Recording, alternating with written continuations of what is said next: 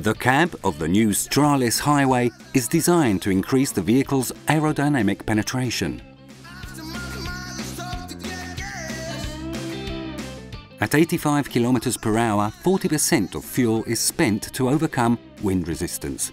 By reducing drag by 3%, we've achieved significant fuel savings on long-haul jobs and reduced noise levels in the cab too.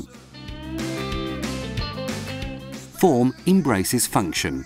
Aerodynamic research has helped us develop new exterior design features that make the Stralis Highway cab unmistakable, including the redesigned front grille and side air deflectors,